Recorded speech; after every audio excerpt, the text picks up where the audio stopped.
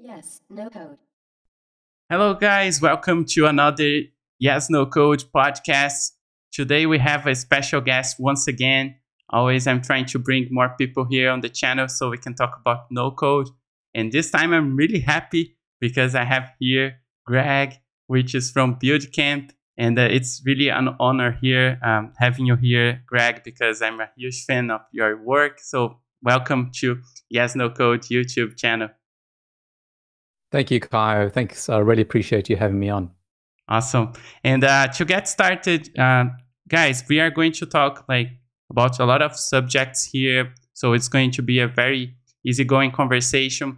We have a few topics that we have prepared, but before we get started and jump into the content of this call and this conversation, this podcast, we are going to, I'm going to ask Greg so you can introduce yourself for everyone, but because probably no one, not no one, but probably someone doesn't know you yet. But Maybe. I think a lot of people know you, I bet. But maybe for those who don't know you yet, they can know a little bit about you. So yeah, please introduce yourself to the audience. So before I do that, it's nighttime, so I'm just going to have a sip of my beer. Awesome. Yeah, I just have water here, but I will follow you as well. So cheers. It's all good. Yeah. So guys, I'm Gregory John. I'm the co-founder of Build Camp. Build Camp is a education platform for learning Bubble that I set up it's been about a year and a half now. Nice. My co-founder James works with me on that. We are Bubble exclusive. I've been teaching Bubble since about 2018. Prior to teaching Bubble, I was actually running a venture capital invested startup on the Bubble platform. Oh, nice. And back in those days, the term no code wasn't popular. So it was difficult for me to explain to the guys at my accelerator program that I was accepted to for my app idea how I was building this. No one had heard of Bubble. Webflow, a few people had heard of Webflow, but they thought it was a toy. So I had a lot of success using Bubble to get my MVP out the door, raise venture capital, and then went on to just help people through that entire process from how do I apply to accelerator programs? How do I create my MVP? How do I raise money? How do I create awesome runway? How do I do sales? All of that stuff. But ultimately, I enjoy creating. So I'm always drawn towards building. And I build every day. I've had the Bubble editor open since first signed up for Bubble in 2015, but since towards the middle of 2016, I've opened the Bubble editor every day when I've been at my desk. So, and I've interacted with tens of thousands of bubblers through my community Build Camp, but also in person. And I'm also the co-founder of another sort of bolt-on company with the same guys and one other called Frames. I think Caio, you do Frames, and thanks for making us a really awesome marketing video or review video. No we got really excited when we saw people sort of liking the product. Yeah, because as a creator, that's everything you want to see. Exactly. I'm a creator, have been for a long time, but there's always uncertainty in the marketplace, and when you see people enjoying a product that you've made, well, that's what more can you ask for? So that's me. Right. Nice. Really nice. Thank you.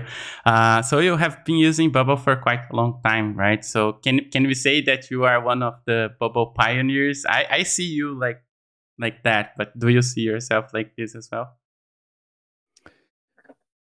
Most people would agree. Some people probably not, because there were people before me that I actually got help from directly.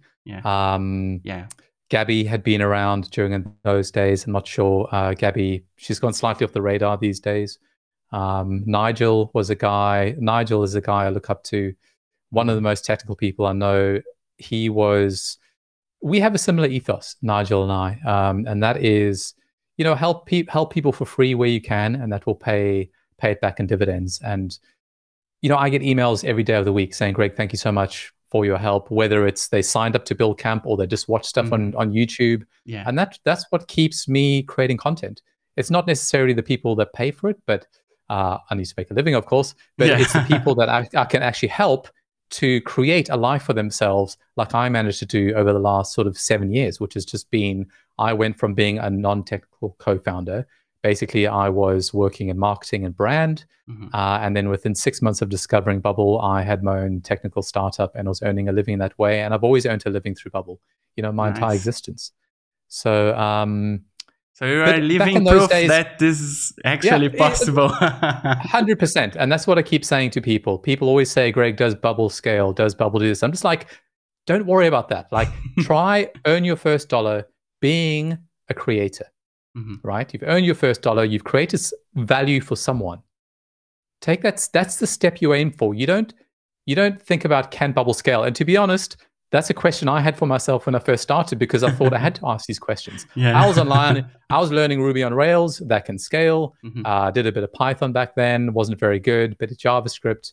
And then I went to Bubble and I thought to myself, can it scale? But I needed to make my first dollar first to validate that my business idea was a good business idea. Because at the end of the day, no code is a tool, right? No code itself is not going to make you money. Using the tool to somehow extract value from the marketplace is what's going to make you money. So I'm going slightly off your initial question, but yeah. No, it's okay. You know, from day one, I found a way to earn a living off Bubble. Was I the first person to do this? Probably one of the first, but not the first.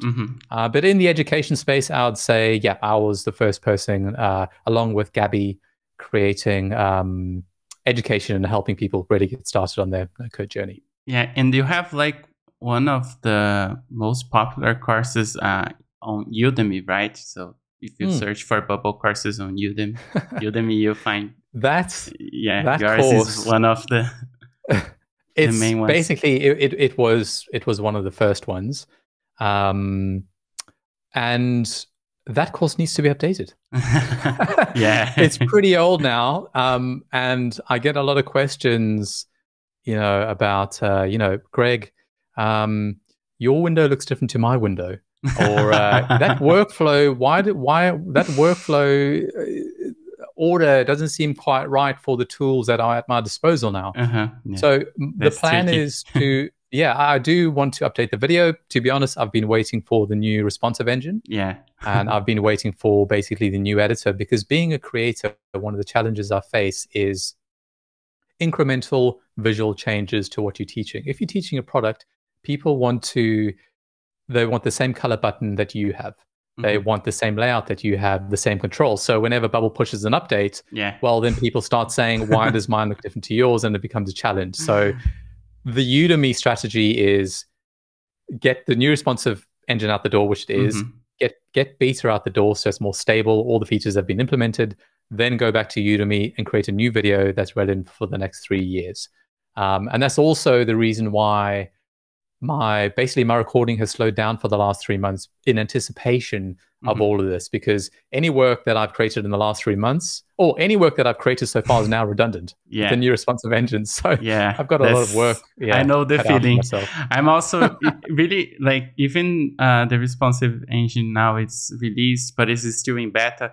For me, I still think that it's a sensitive time to record new classes, because like they can change this at any time, and probably it's not 100% ready, and there are a few features still missing that we will have to record something to fix the classes once again. And there is like a rumor that they are building a new interface, like a totally new interface, so for the whole Bubble editor. So I think if that happens, then we will have serious problem in terms of having to record everything from scratch. That's it, man. It's been a turbulent time. This year, BuildCamp has focused a lot on doing basically boot camps. It's the company name is BuildCamp, so we call them camps for fun. And the nice thing about camps is it's mostly live sessions. And then they get the recordings afterwards. So that was kind of a way for me to, in anticipation of the new responsive engine, just create a slightly different business model. But now that the new responsive engine is out, I'm going to be recording a lot more content. Nice. And one thing before we jump into some of the questions, because it's really funny. I always say like there is no predefined time or duration for the session, because it's really nice to talk about other stuff as well along the way. So I don't mind if we postpone a little bit to jump into the content. But I feel like a lot of people, they like still nowadays, they feel a little bit skeptical about a bubble or no code. I imagine you jumping into this new world like 5-6 years ago. So how was for you? Like, because even now today with everything that we have, is still like a mystical thing for some people. And imagine like 6 years back in the date. So how was it for you? Yeah, I'll tell you the story. So living in London at the time, and I was working in was a high growth startup, transitioning into an SME, getting a bit bored. I was working in brand, and one of my friends got a job in a startup company, in a tech company, a real tech company, where there's 10 guys in a room hacking away. And he just said to me, look, you might enjoy this. It might be a different way of life. Maybe you should look into being a developer, doing something different with your life. He could see that at the time, I wasn't really enjoying myself, and startups were starting to really gain traction and take off. And I was listening to startup podcasts, with my earphones in all day while I was doing my other job, and I was getting excited about the space. Started learning Rails, Ruby on Rails. At the time, that was sort of the pioneering step, the easy way to get into development. And, I enjoyed it to a degree. I'm not a huge fan of working in a code editor. I'm more of a visual guy myself. Most visual people, they come straight to no code, and that's absolutely fine. Designers, mostly. Designers, Webflow. And I discovered Webflow through a friend who knew I was struggling a little bit with Rails. He just said, look, maybe try Webflow. So I had a look at Webflow, absolutely loved it, but it couldn't do what I wanted it to do. So I continued my Google search, came across Bubble, opened the domain, loaded the page, and I just thought, no. Me too. I did the same thing. Now you did the same thing now. I did this 6 years ago. No, I did 6 years ago too. Oh, you did? Yeah, because I was always searching for those website builders, but I just found WordPress them. And was the one at the time. I was using WordPress. I used WordPress for quite a long time, but I was always searching for those website builders. But once I saw Bubble for the first time, I saw the branding and the way the tool looked like, and I said, no, no, it's not yet there. But okay, go ahead. Sorry to interrupt you. So Bubble, after I got tinkering with Bubble, I realized this could do what I wanted it to do. But back then it was Josh and Emmanuel, who are now, friends of mine. And it was just them working on the product. So they didn't care about brand. They wanted to build an awesome product. So they took a different path to Webflow, who wanted to create a shiny thing, get people in to play with the shiny thing that wasn't very powerful, where Emmanuel and Josh chose a different path. And I respect them for that. But there were problems. Right, Webflow. Webflow can be buggy, but not as often. Bubble was very buggy back then, and I had issues when I was. They had pushed an update, and I was literally standing in a boardroom pitching to venture capitalists, showing them some functionality in my app. When I got that notice with the text in the top left-hand corner that just says the site's down, 502 error or something. I can't remember the error name, and it just went blank. Wow. And I was preaching to them about no code. So it was a little bit hacky. It was not a bit the ideal time at all.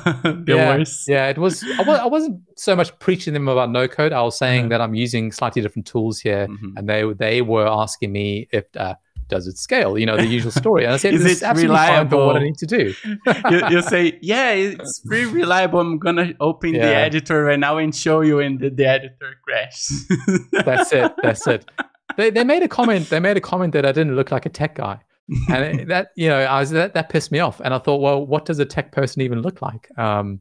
So they were basically questioning my technical skills, and I was like, you guys, don't worry about it. Anyway, they invested in me in the end, but they were investing in me, not so much the tech. If I had made some money, I had made my first dollar proof of concept. A lot of the people at the time hadn't made their first dollar having a full-blown Ruby on Rails solution or Python solution, and I did. So that's one of the beautiful things about no code, is that you can iterate and get your design out the door, get your first version of of your MVP out the door very, very quickly and iterate quickly. Yeah. But yeah, it's, back then there was no education.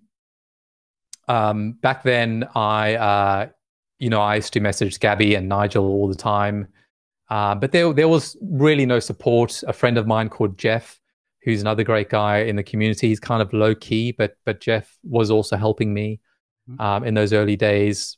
But it was a real struggle. And I think part of the reason why I came so far with Bubble is because I had to figure things out on my own. I had paying customers. I had a team breathing down my neck, and I had VCs who I had to do sales reporting to. So I literally did not sleep for a year. I was up all day figuring out how to use Bubble. And it wasn't only figuring out Bubble, it was figuring out how to build an end-to-end application, a UX perspective that people are comfortable using and trust and are willing to take the credit card out and pay for. And for me, I always say this: people don't care about your tech.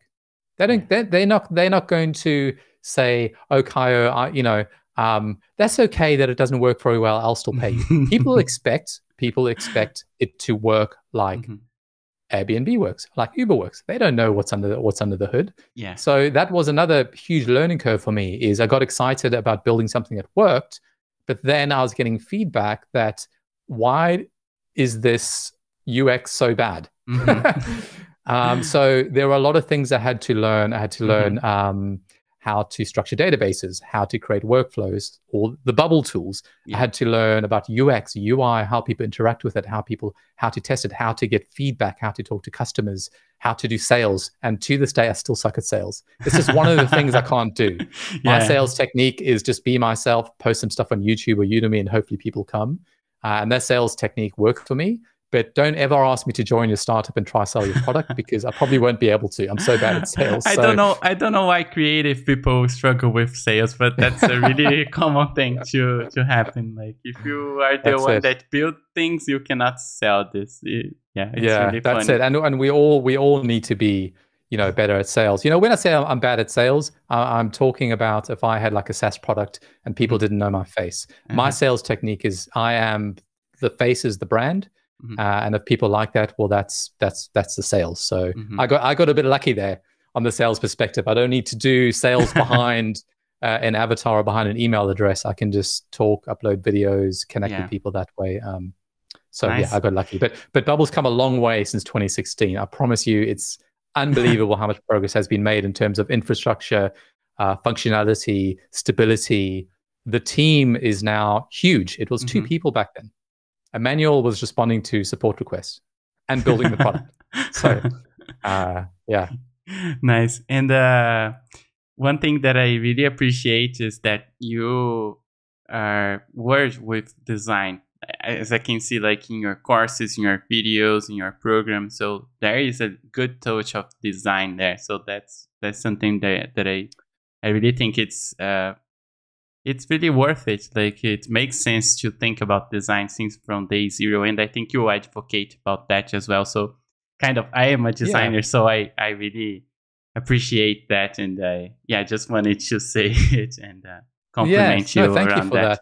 Yeah, because it goes back to my days when I used to work in brand and marketing. And then later on when I was, trying to build a business, I realized that people see design first. They see design. And when I look at Airbnb, I see beautiful design, and that creates confidence. It has to work because it's an application.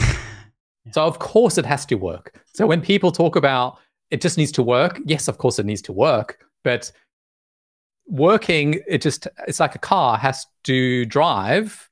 So that's a given. So don't even launch until it works. So people aren't going to critique you on whether it works or not because it has to work. People will critique you on how it feels to use a product, the brand, all of that stuff. That's where you get the critique, not does it work. Yeah, awesome. Yeah, because sometimes so brand and design is something that I feel brand design, the technical aspect, that all has to coexist these days. Gone are the days where you are embarrassed about the first launch of your product. That maybe was the case 5-6 years ago. The stakes are very high these days. The stakes are very high. So you have to launch with a respectable looking product because that creates trust. Yeah, you don't. I don't think you have to overlook that and make it really perfect, but at least have a bare minimum quality that you are not 100%. You will not do less than that. You know, like because. And I know it's really sometimes it's really hard for some non-technical people when they join no code, because like if you use Bubble, it really it asks for you to know a little bit about design because the components are not entirely 100% ready. But I know that you are doing something to help with that as well. So we are going to talk about this in a little bit later. But let's jump into the first question right now. So I wanted to get a quick overview, your own opinion about how do you see the no-code space for the next year, 2022 we are talking about right now. So what can you say about next year? What are your hopes and expectations? How do you see the market evolving? Yeah, good question. What I will say is that it's really starting to gain pace. Mm-hmm. So now is a good time to get into no-code. You're still early, right? You're still early. Look, Bubble doubled last year in revenue and in the amount of users, and they'll do it again. I think even more. I think they're going to be more than double. I keep an eye on the numbers on the main page of people subscribing. Yeah. And as I said, I talk to Josh and Emmanuel quite often, or Emmanuel especially. Yes. So 2022, things are going to move really fast. No code is starting to grow up now. Many more players will enter the space. Yeah. But I think the people that are ahead, like Bubble, they've been doing this since 2011. With $100 million on their account, which will make they are going to be very, very hard to catch. Yeah, but no code is going to infiltrate all segments or all pieces of the pie, because it's not just about interfaces; it's about integrations. Like you think of Zapier, you think of databases like Airtable. We're going to see many, many versions of these. The other part of no code that people aren't paying attention to because it's boring is the enterprise space. There's a product called Uncork that is boring as hell, but they are currently valued, I think the last time I looked, $2 billion, backed by Goldman. They are the Bubble of internal stacker, those business-facing applications for internal tools, right? Exactly. So I think we're now moving at a pace where I think a lot of businesses will be using no code. Okay, no code for me at the start was just you have your day job and then you go and you try to create something useful in the evening, side project. But it's going to grow up next year. I think we're going to start to see more successful no code launches, which we'll talk about later. But it's really going to grow up. I think there are a few trends that I'm interested in. AI is one of them that I'm interested in, but I just don't think AI works very well. I haven't found a great use case for it personally. I think AI can help in the enterprise space more than what I'm interested in. But I've played with GPT-3, OpenAI, and I think there are some interesting ideas there. Yeah. I know Stephen Campbell, one of the bubblers, he recently sold an AI-based writing project. I saw this really happening, like a lot of people creating integrations with APIs that can write articles and blog posts. And and I think they're okay. It's probably not a service I would use because I think the being a creative, the human element is missing. Just out of interest, the other day I tried something called Tweet Hunter. I hope they aren't watching this, but it's basically and it's a great it's a great functional product, but it's an AI product to write tweets for you. And I wasn't going to use it. I was intrigued to see how it worked. And what it did was you fed it some ideas and then it spat out some tweets that are similar, but that were created by other people. Or you searched a term like no code, and then you got the leading tweets about no code over the last few months. And then you would click a button where it would rephrase some of them. But for me, it just wasn't smart enough. And to be honest, if you are pulling in tweets that are popular, well, a lot of people would have read those and they kind of know that you are repurposing their material. So anyway, but stuff like that is interesting. It is interesting. How far can we get once it's really working the way we expect it to work, right? I think, you know, computers don't really make mistakes like humans do. And I think it has its place in society, AI. It will never replace human creative mind. And, you know, I'm happy to live up to that remark for the rest of my lifetime. I think the human brain is far too creative. I don't think AI will ever take over, but it would give us, you know, interesting perspectives. It's like when you talk to a bot on a website, when you ask a question and a bot answers, you're never going to be satisfied. And you know it's a bot straight away. You know what I mean? Yeah. All you need to do is say some silly phrase to it like, what did you have for breakfast? And then, yeah. Anyway, so AI, I think AI is going to grow up quite quickly. One of the drivers behind it growing up quickly is developers. Developers see AI as the golden egg and will chase the golden egg because they could potentially make good money off AI. It gets investors excited. Yeah. Are you into blockchain and NFTs? Yeah. So I was going to get into that. So yeah, so Web3 for me is the most exciting space at the moment. I don't think no-code and Web3 play very well together at the moment. I've been consuming Ethereum-based APIs for a few years now. There's not a huge amount you can do. You know, you can look at data, you can create little apps that send you alerts for blockchain activity, but you can't do anything that involves private keys for which you need to use the command line for that. So I'm waiting for that. I have been teaching myself a bit more JavaScript so I can create a little, you know, side hustles, little blockchain-based side hustles with Ethereum. Solana is what has me mostly excited. I think Solana is an Ethereum killer, but, you know, we won't get into that because this is about no code. But yeah, so, you know, AI I think is going to be big next year. Web3 is going to change the world.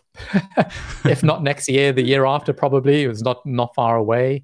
Next boot camp will be charging NFTs so you can join the program. So if you have your NFT, then you can join boot camp. I've looked at that and that's a novel idea. Maybe I will do it for NFT camp, but I don't want to run a boot camp that doesn't create real value where people can actually take what they've learned and potentially create a business. So I'm still looking at how no-code and NFTs or no-code and crypto can work together.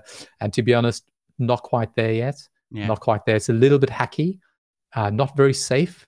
I've talked about private keys, which you don't want to be sending through APIs. But companies like Stripe have now hired crypto developers. So things are getting interesting, right? Things are getting interesting. We need someone from this blockchain world to join Bubble Revolution and then create some plugins for us so we can use those plugins and they will make a lot of money and we can integrate anything that we want. And then we can create the Bubble application that generates 10,000 NFTs using Bubble to randomize the images and generate random NFTs. That's it. I've been tinkering with those Python scripts lately, having fun. But yeah, look, I think no-code, the best use for no-code is still Web 2. That's absolutely fine. Not everyone wants to be in Web 3. Web 2 works really well. I had a meeting with an investor and a friend called Chris recently, and he said, Greg, Web 2 is still great, man. Don't ignore Web 2. Because I was getting very excited about Web 3. And I won't. Look, I think SaaS companies, Web 2-based SaaS companies are going to be massive next year. They really, really are. I think one of the biggest opportunities in no-code right now is to create a little SaaS product, little side hustle, because those things can really scale. Little no-code SaaS products, and I'm starting to see people create those. So that's super exciting. We think at Build Camp, we think of running SaaS Camp, where we just teach you the end-to-end process of building a product in Bubble, attaching recurring payments, dealing with transactional emails, setting up a bit of automation and creating value for the end user. Yeah, please do. And are you thinking about doing something related to marketplaces as well? Because I see like a lot of people trying to build their own marketplaces, and what do you think about this? Yeah, marketplaces are a great use case. And my first tech business that raised venture capital was a two-sided marketplace. We were trying to help people on the fashion side with freelance work. So models, photographers, makeup artists, that kind of thing, connect with brands. So a brand would put up a job, would have a database of models, and would get them to talk to each other, do the job, sign the job off, get paid. And that was a success. It was a success. But we need to be honest with ourselves about certain things about no code, right? I see a lot of people saying, having fun with saying things like, developers are dead. We don't need developers. No, that's not I'll tell true. you what, I have the utmost respect for developers because I've been a developer myself. And who created those no-code tools? Who created the tools, man? Yeah, exactly. We own them. Exactly. We need to respect developers, but I do see a world where developers and no-coders work together. I'd say we are more creators. We develop products, but we're more creators. Developers are the real, meat and bones underneath. But I see a world where both can coexist, and both will probably need to coexist. Do we need to hire a JavaScript developer to build us this little tool that sends notifications when someone signs up to our app? No, we don't. That can be front end. And I recently spoke to a client that said, Greg, I need to hire 5 no-code developers. They are an energy startup in the US, $100 million funded company, recent, similar to Bubble size in terms of funding. And they came to me and said, I need 5 Bubble coders straight away, Bubble creators. That was hard to find. It was really hard to find because of because of the standard that they expect. A lot of no-coders, a lot of Bubble people have come from regular jobs like I did and are still in the developmental stages of trying to figure out how to create a great UX experience. So that still has... and it takes time to learn all the Exactly, the it aspects. takes time. Yeah. But back to the original question, I think marketplaces are great. Will I create a camp about it? I'm not sure if I'll create a camp. I did think about marketplace camp, but I think SaaS camp, software as a service, has a lot of overlap because ultimately SaaS is basically built into a marketplace, right? You have your payments, they can be recurring, your transactional emails, people using the platform. So, but marketplaces will always be popular. They'll always be popular because there are always a niche collection of people that want to interact. Maybe there are people that want to rent boats from people that have boats. Yeah, and you know can what I mean? replicate successful companies, repurpose the idea into new niches and new countries, so you can do like a lot of things. Many more marketplaces will be built. You can Airbnb exists, but hey, you can create an Airbnb for any kind of use case, renting out. I think one guy built tents, Airbnb for music studios with no code. Perfect. What a great use case. And that's something you can do with no code.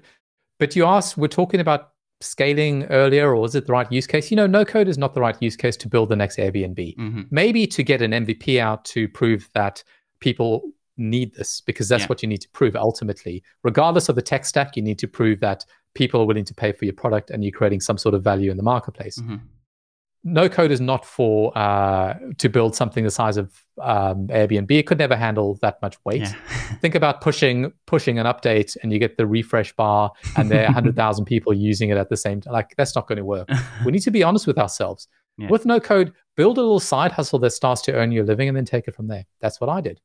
And I haven't had a regular job since 2016 because I started doing that. I found a niche in an industry that I knew very well. I was a photographer for a long time. My wife was a fashion model. We knew the space so well. We thought, let's use no-code tools to create value, and we raised money from that. And I think anyone, honestly, anyone can do that. A marketplace is a very, very simple technical architecture to understand. Implementing it has its challenges, but it's simple to understand. You have 2 people that need to interact. There's a money exchange. You intercept a little bit of that money exchange and you've made yourself a living. So lots of opportunities around marketplaces. Awesome. And one thing that I always say is like, if the thing that you are trying to build is simple, it will be simple. But if the thing that you are trying to build is not so simple, it's a little bit complex, it's still, with no code, it is still going to be a little bit complex. A marketplace has a bunch of different components to it, so it will be a little bit more tricky. So I just always say something around that. That's fine. But do you have to? But you can minimize, right? Components? Yeah. Minimize the scope. When I started in no-code, I built too much because I could, because I had the time, because exactly. I built interactive chat in a day. So then I said, oh, what's the next thing? What's the next feature? Guess what? People only used 20% of these features. Yeah. They didn't want to use all of these features. And this is a trap that no-coders get caught in. No-coders build too many products. They don't try build businesses, they try build products, and then they talk about it on Twitter. I built 100 products this year. Build a business. Build a business. You can create side hustles. You can create side hustles. I get caught into this sometimes. Sometimes I'm using an application and I'm like, you know what? I'm just going to build it myself. And that's a trap. That's a trap. Don't do it. Do it if you want to learn something. Don't just build a product because you can. Honestly, it feels, and the reason why people do this, and I did this, is because no-code is so empowering.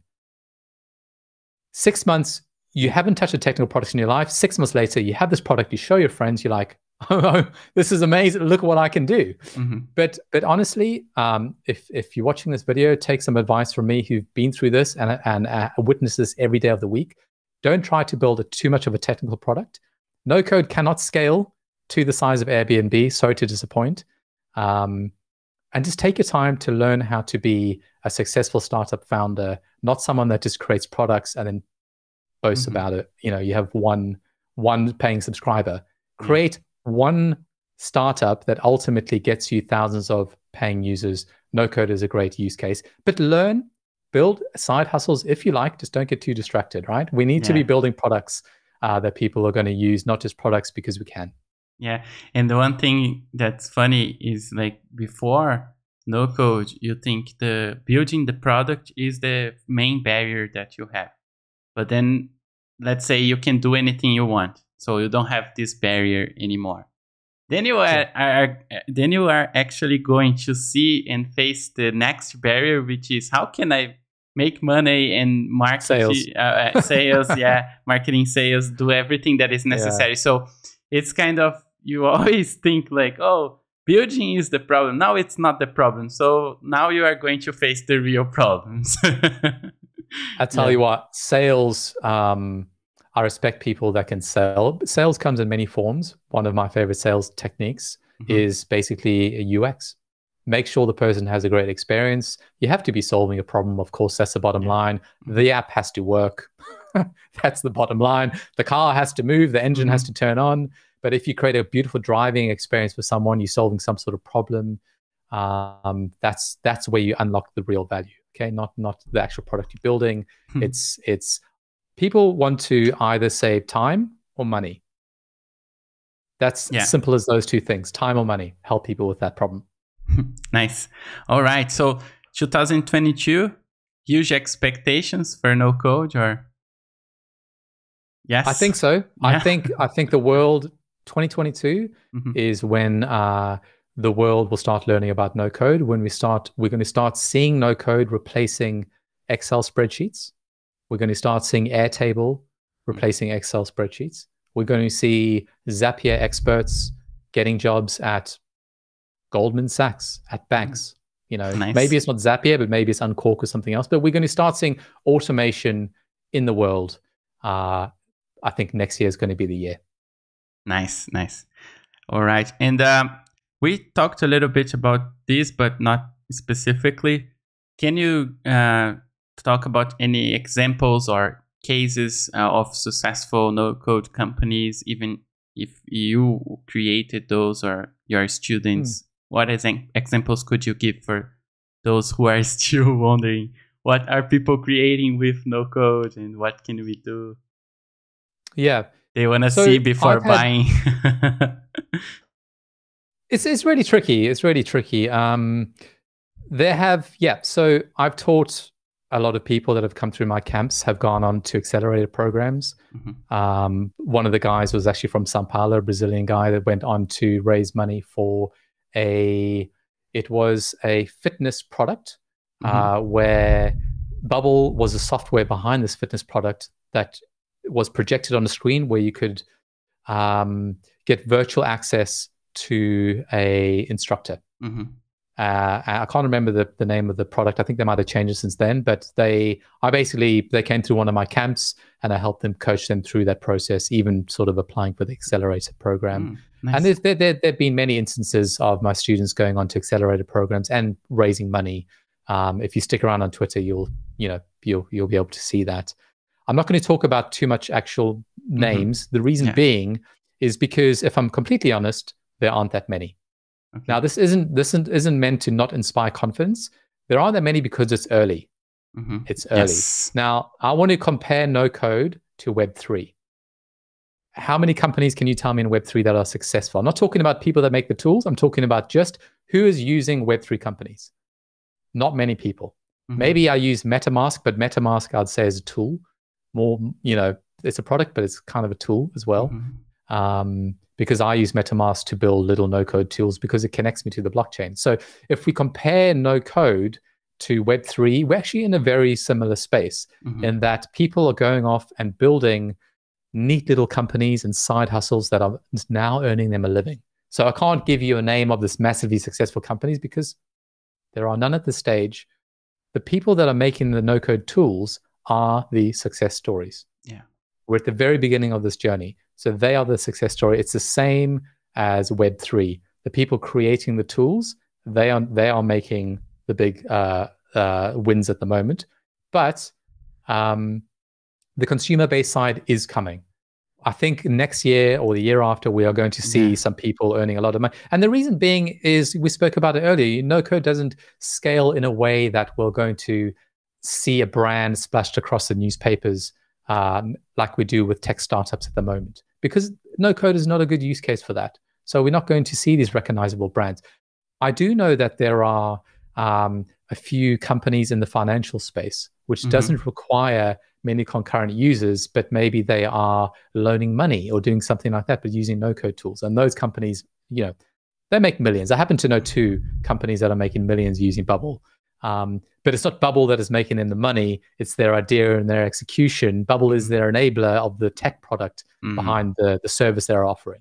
Yeah. So I wouldn't, when you ask the question about can I point to any no-code companies doing well, it's not really about no-code. It's more about what the business is offering. And as people transition into no-code, they're also transitioning into startup life, the startup hustle, trying to understand how this industry works. Most of the time are new to it and bringing across domain experience. And it's that domain experience, I think, that will prove whether or not a Bubble-related no-code product will be successful or not the tool.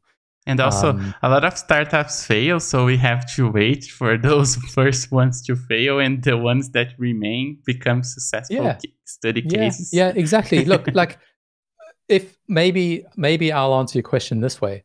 Big success story, well, Bubble editors built in Bubble. People are using something built with no code to build no code. Nice. There you go. Eat your own dog food. The phrase, right? Yeah, but if Bubble, the editor, wasn't built in Bubble, it would still be successful. So no code isn't the reason.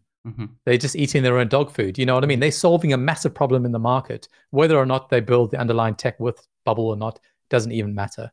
And maybe it would be better if it wasn't built in Bubble at this stage. I don't know, but that's what I think.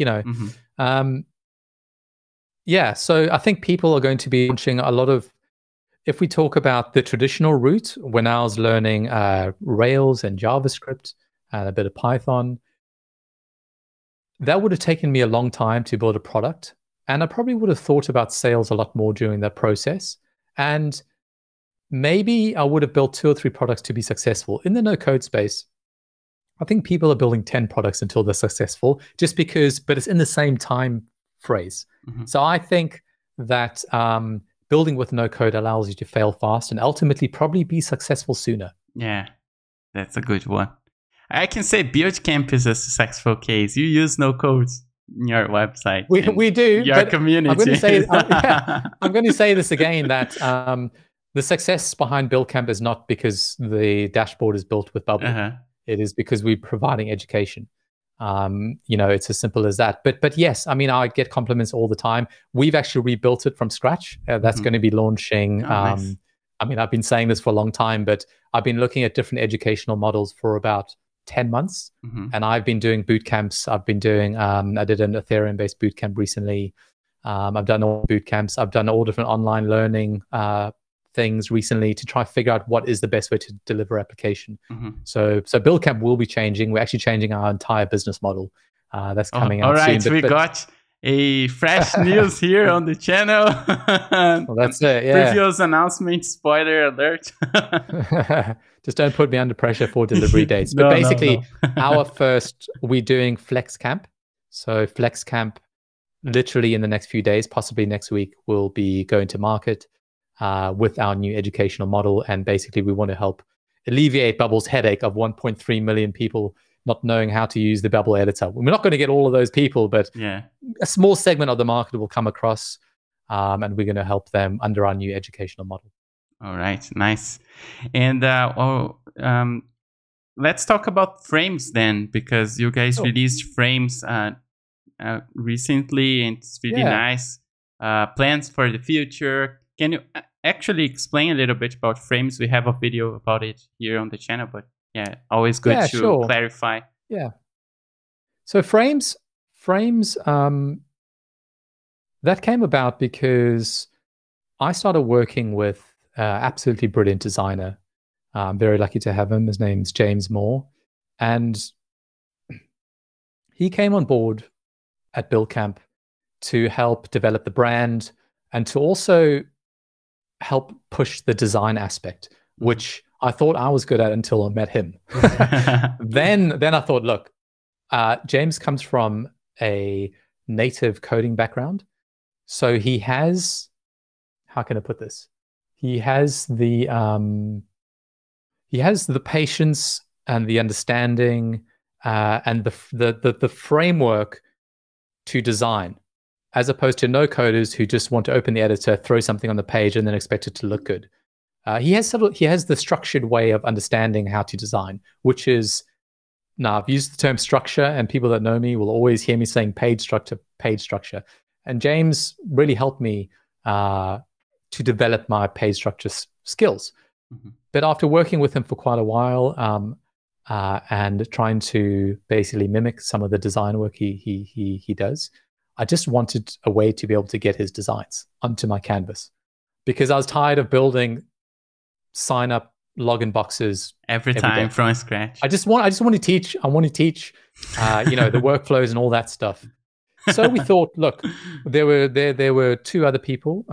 Ed was one of them that had developed a novel process of creating a Chrome extension to basically move some Bubble code across to another person's editor. So from a database to an editor, to mimic the way that Bubble does it, basically. You click on a text element or group, you drop it on the page.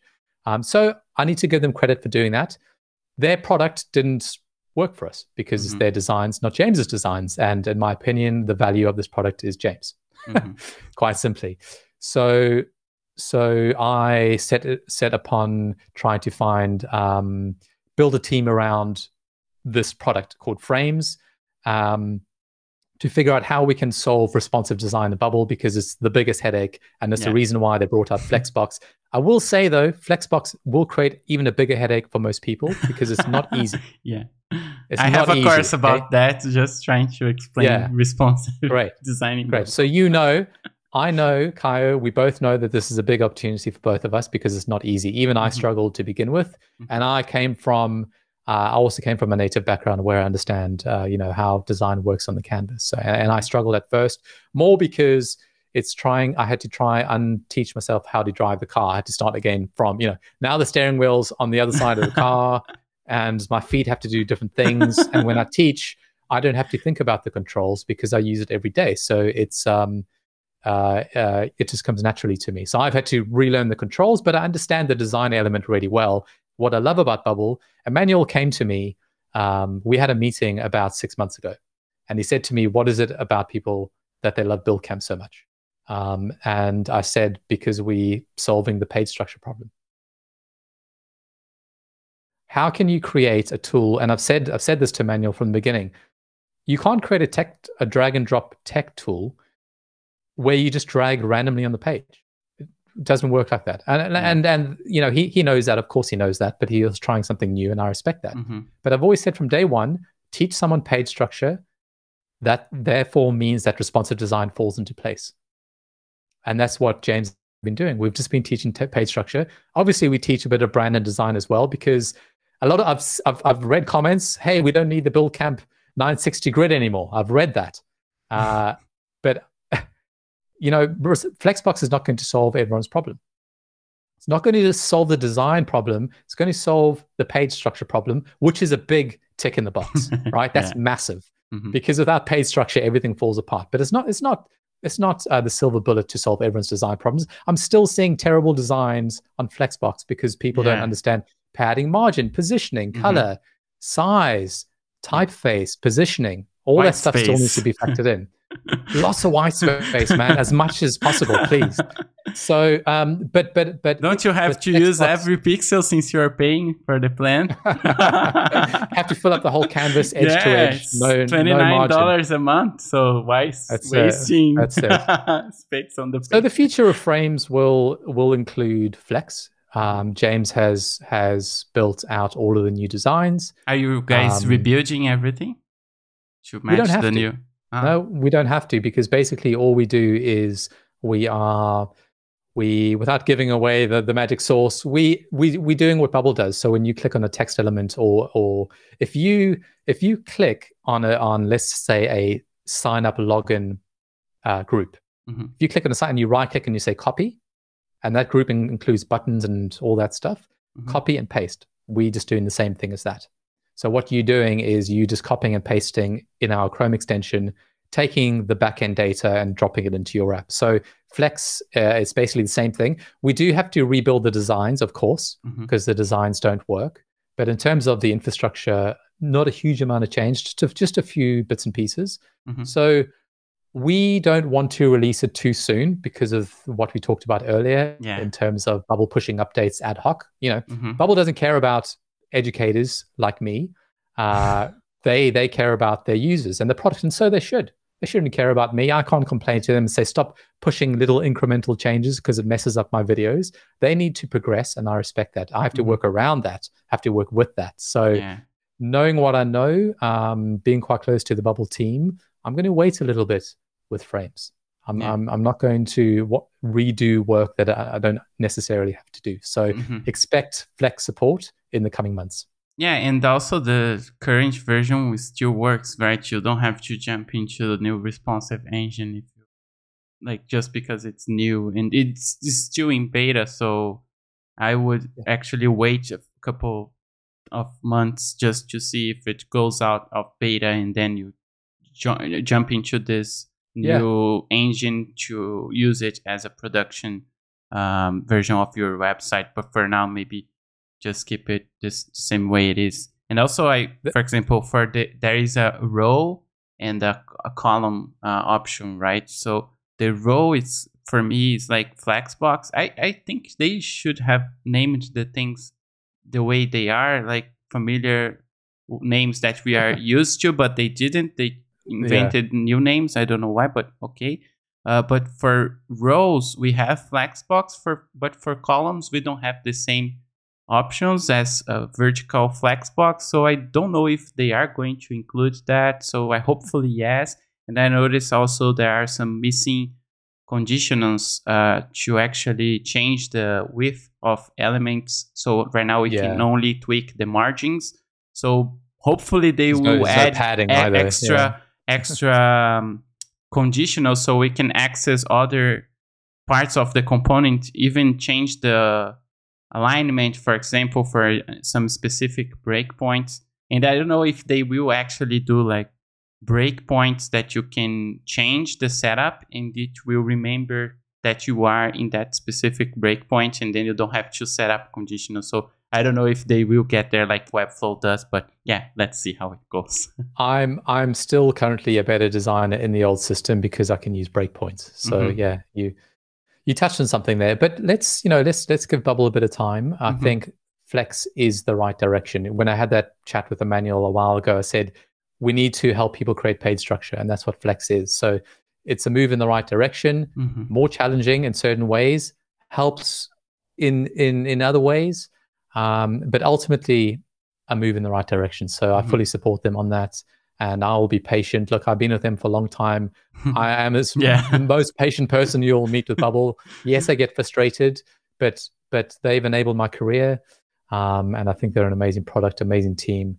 So I'll be patient and wait for those features to come out.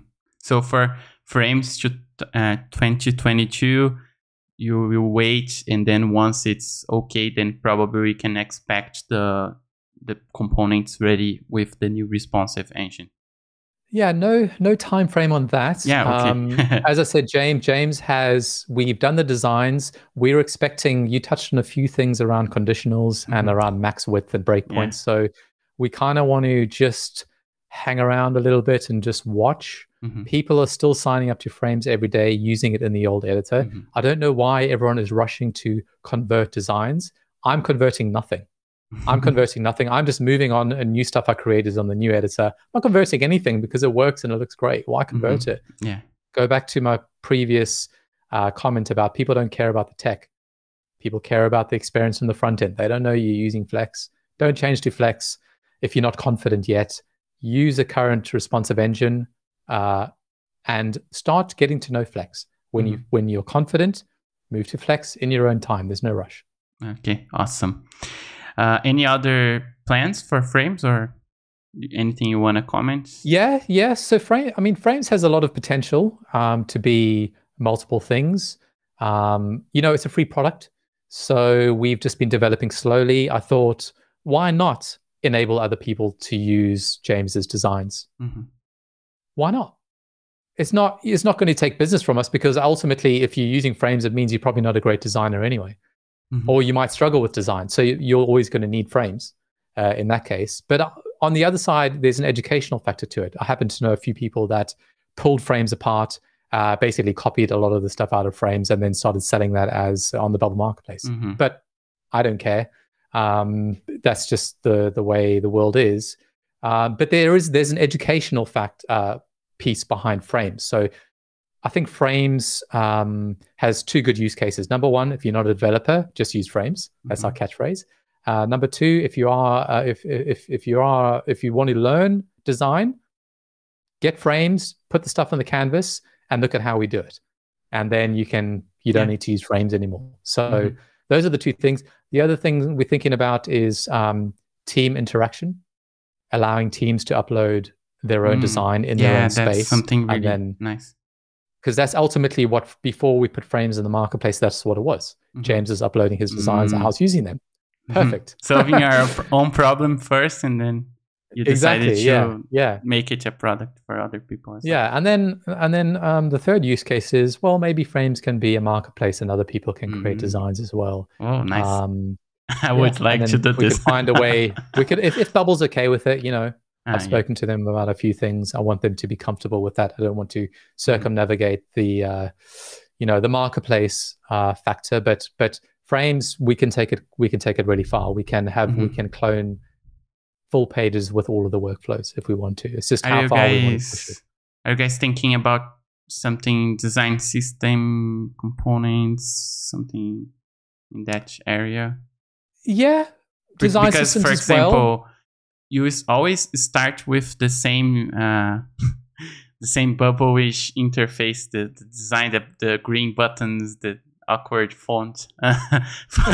So I, for example, as a designer, just wanted to start from scratch with a great style and build on top of that. So like you have the small components, the atoms, and then you have the components with like everything together.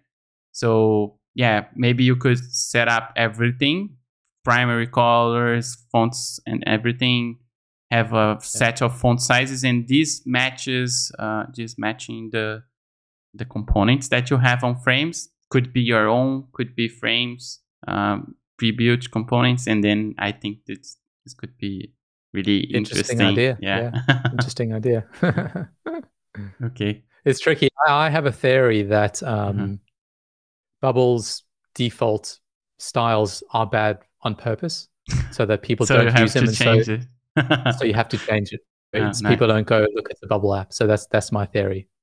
One problem is sometimes people don't change it. So I've seen a bunch of apps Have you created with noticed that same style. Yeah, they've gotten better. Look, Flex, Bubble have actually lifted stuff from us for Flex, and I'm happy about that. They now use Inter as their font, and that's what we used, Inter, and just a few 960. They now have a 960 page width where they used to use 1080. They've gone down the Buildcamp route at 960. So maybe we're providing a bit of value for them as well on the education side in terms of what people want. So that's great. Nice, awesome. So I will keep checking frames how it evolves. And in the future, if you want to come here on the channel and talk about new updates, feel free to reach out. Definitely, I'd love to do that. Yeah. Okay. And well, it has been a very nice conversation so far. And to finish off, since we are almost at the end of the year, let's talk a little bit about Christmas around the corner here. So if you could ask for wishes or gifts, anything related to Bubble or in the no-code space, anything that comes into your mind, something that you wanted to become a reality?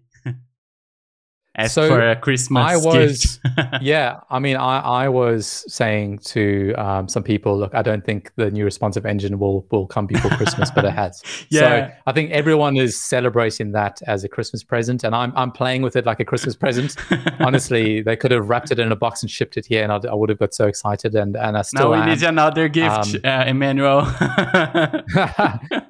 But generally in no code, I've gone down the rabbit hole with the Web3, with blockchain, NFTs, and I see so much opportunity in that space for first mover advantage, but I just can't do it because I don't have the native skills to do it, and I just wish there were more tools. Personally, I am heavily invested in Solana. I think Solana, for people that don't know, Solana is a blockchain similar to Ethereum, but much faster and much more scalable. But it doesn't have the image of Ethereum.